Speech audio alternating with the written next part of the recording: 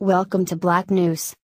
Pakistan's national flag was unfurled at the United Nations on Wednesday at a ceremony to mark country's National Day. The national flag was unfurled at the Pakistan House, which houses the country's mission to the UN and the Consulate General in New York.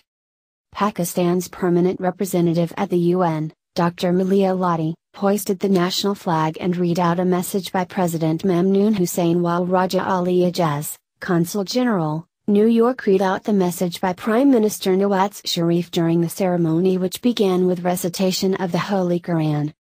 Further, the Pakistani diplomat paid tribute to Quaid-e-Azam Mohammad Ali Jinnah and the sacrifices made by Muslims of the subcontinent for the creation of Pakistan. Since its independence, Pakistan has made much of progress, but challenges still remain, Dr. Lodhi said.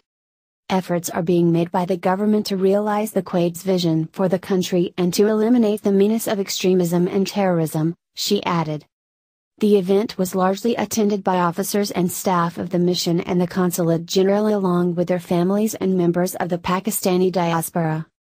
Later in the evening, a concert was also held in the General Assembly Hall featuring seasoned Pakistani singer Rahat Fateh Ali Khan. The concert, titled Sufi Night, Music of Peace, was aimed at spreading the message of international peace and harmony at the world stage. A large number of diplomats, UN officials, representatives of civil society, media and members of the Pakistani diaspora attended the concert. Thank you for watching Black News.